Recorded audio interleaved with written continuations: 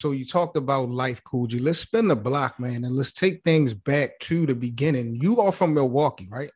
Yes, I am from Milwaukee. So anybody's getting confused, because I seen them hip hop is real interviews where niggas are trying to make it seem like I'm from, like that's a home game or something for me. Let me tell you something. If I'm battling in Baltimore, that's not the same thing as battling in Harlem, is it? Word, that's a fact. That's That's a two different. Snapple fact. If I Two battle in completely Brooklyn, different worlds. if I battle in Brooklyn, is it the same thing battle in North Carolina? Not at all. Just because it's the East Coast don't mean it's the same shit. It's Midwest niggas that don't fuck with Midwest niggas like it's East Coast niggas that don't fuck with East Coast motherfuckers.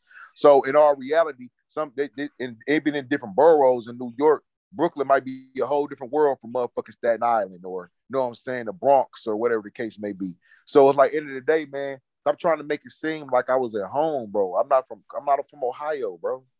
I'm not at home. I'm from Milwaukee, bro. How was it for Coogee coming up when you were younger, like teenage days? Were you in the streets coming up, Coogee? Did you have, were you always into music as, a youngster, like even in high school? Like, how was it for Coogee coming up in Milwaukee? Oh, yeah. My brother from 23rd and Keith. I've been, like I said, I've always been out. Everybody know me from my hood knows I've always been outside. I've always been out. Either we at school and shit, wrestling, doing WWE moves on each other outside, or motherfucking, you know what I'm saying, at the park hooping and shit, man. I fucking with hoes and shit, you know what I'm saying, doing a bunch of shit, you know what I'm saying. I always been rapping and shit, always. I've been rapping since I was fucking in first grade. There's niggas that's in first grade with me that will tell you, bro, yeah, Coogee's been rapping since he was like in elementary. Like, dog been beating on tables, rapping in the lunchroom, rapping in the bathroom, beating on the walls, doing all that shit. So it's like battling. That's how I met my boy Young Ruffin. I met him in high school and we battled. That's how I met my boy Ruffin and shit.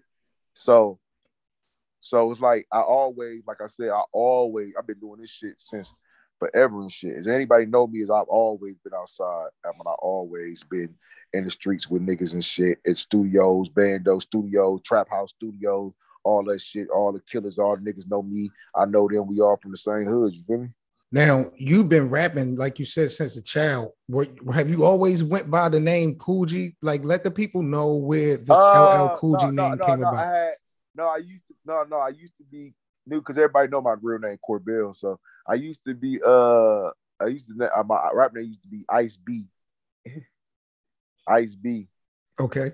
I changed it because they're gonna tear my ass up. And maybe with that name. So when did you change it to LL COOGI? I started when I was in high school. I started wearing, like, when Coogee was like popping, like late 2000s, when Coogee was popping. I used to wear nothing but Coogee, like nothing, shoes, hats, pants. Coogee. I mean, I was really Coogee down to the socks. I got old pictures, like I was really Coogee down to the socks for real.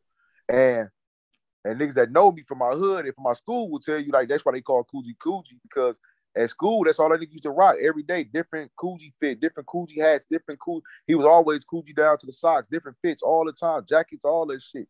So, like, they just started calling me that shit. I just went with what niggas call me. I wasn't even really thinking about, as I got older, that niggas gonna think I'm biting LL Cool J, you know what I'm saying? Because it'd be more a lot of old heads and most likely New Yorkers that feel a way about that. But it's like, bro, in hindsight, they gotta understand, man, like, even if that was the case, like, you was living it. This was your life. Like, even if that was the case, and y'all feel like that, bro, why would I not name myself after the most fucking electrifying one of the came up with the fucking definition of GOAT? This nigga, they never lost the battle. Like, never, like, this nigga is like LL Cool J is the first rap superstar. Why wouldn't I want to be like a nigga like that?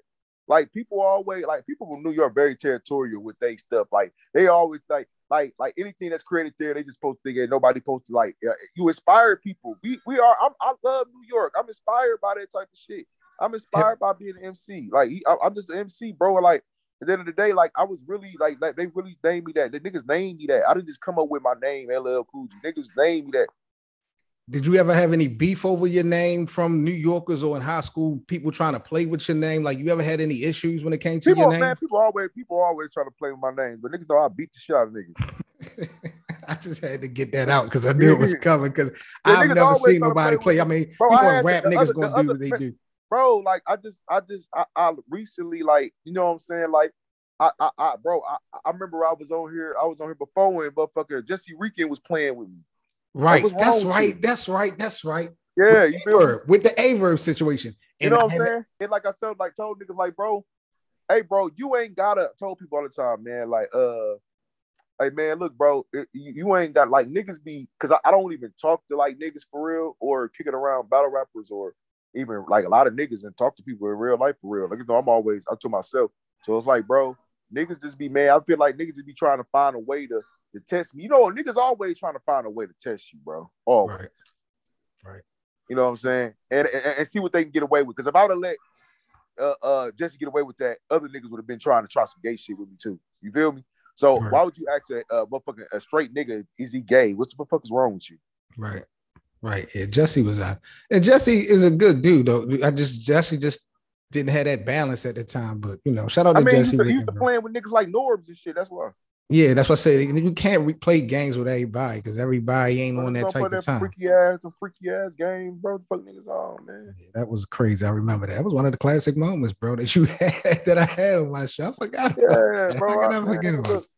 Man, you the ask niggas, man, outside, niggas done seen me fight niggas. I didn't do all. I'm gonna go fight a nigga before I pick up anything, do anything else. You feel me? So I tell niggas, bro, like, bro, stop playing with me, bro. Like, why? Because I'm because I'm a nigga that don't saying that I'm gonna come to the event dressed fly, Cartier frames on, niggas not fucking dusted diamond cuts, grill in my mouth, fresh, smelling good. Niggas thinking niggas hoe. Why the clean cut niggas gotta be hoes?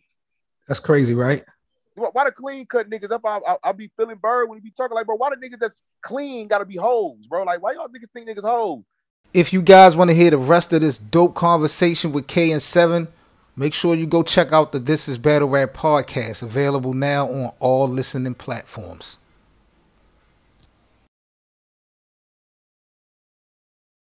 Ash to ashes, dust in the dust. Loyalty over money, but the money we trust. They die young, seen how I get packed in the Dutch. Cold game, cause the nigga look exactly like us. The strap that I bust, fully auto with a drum on it. Close your eyes, silent just for one moment. She thought the news was fake till she seen her son on it. Fake news, great dudes born to break rules. I was taught even broke niggas pay